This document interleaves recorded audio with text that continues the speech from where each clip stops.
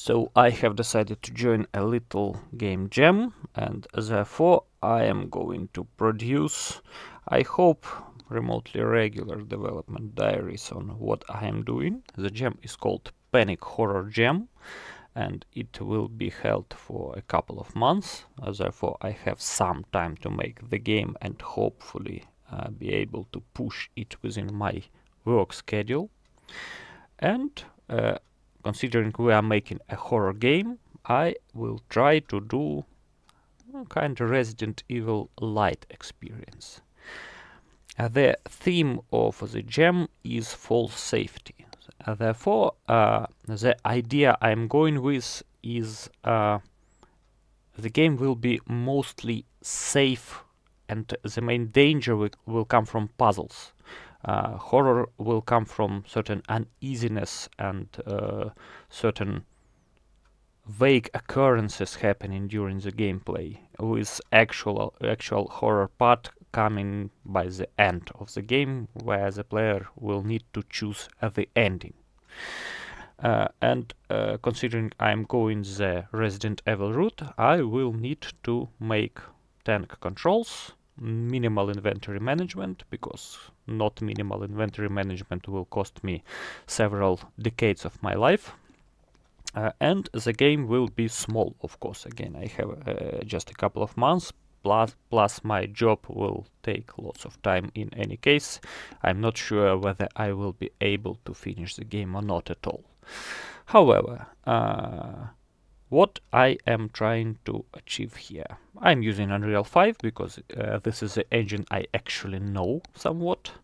And what will I do? I am creating a project, and I spawn the basic elements of the engine that I will need to work with. It's character blueprint, future objects for triggers, for camera switchers, camera viewer, elements for game mode, game instance, player controller, the basics.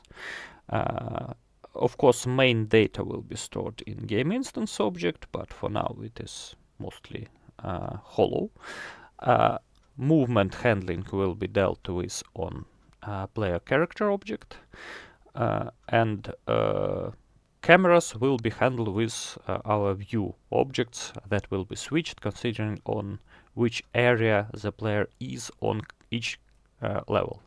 I will not do any fancy stuff with level precaching, level streaming and stuff. Levels will be switched the hard way with loads.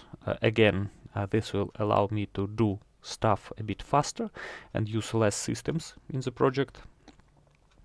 And of course, for now, our character will be a cone.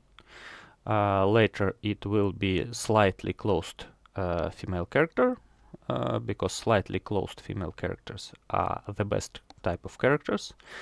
And I will have to create a bunch of assets for the game, because I'm not a fan of using store assets.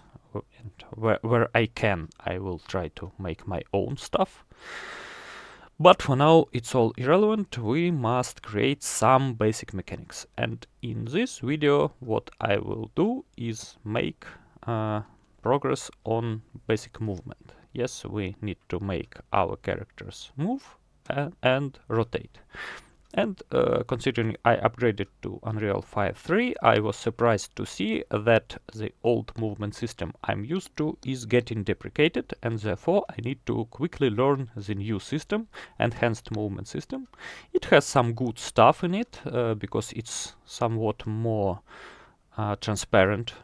It indicates better what actions the character can do, and in input customization, it allows for action negation in a more clear way, it allows for more types of input, and it allows to handle more stuff engine side instead of programming it manually. And plus, I'm sticking with good old blueprints. I'll try to avoid C++ as much as I can, because again, as soon as you enter the realms of the good old C++, your project begins to bloat, new problems emerge, and so on and so on. I hope still to complete it. And therefore, movement of the character is handled in pretty simple way. I have inputs to rotate the character. I needed some fiddling to get the axis coefficients right, but in any case we just rotate the character with the speed we set up in character blueprint.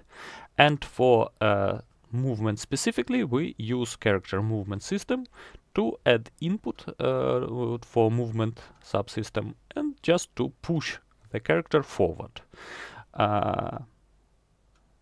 So this is more or less what I have done at this point. The character can walk around, rotate, and trigger camera switches, which are, by the way, handled with specific naming elements on the camera, and the same naming element on camera switch area, which allows to directly correlate each camera to each camera switch area, and therefore just detect if the camera has on it the name of the area, you switch to this camera. The main problem is you cannot safely and stably trigger this event on spawn, so I had to fiddle with it a bit more, and first camera assignment will have to be performed via level triggers. I think I will later create some handler object which will do it in a more precise way and allow to manage cameras depending on which side of the area the character has entered. But in any case, this is it for now, and I hope the next diary will happen soon, or not. It really depends on my workload. Everyone have fun and have a good day.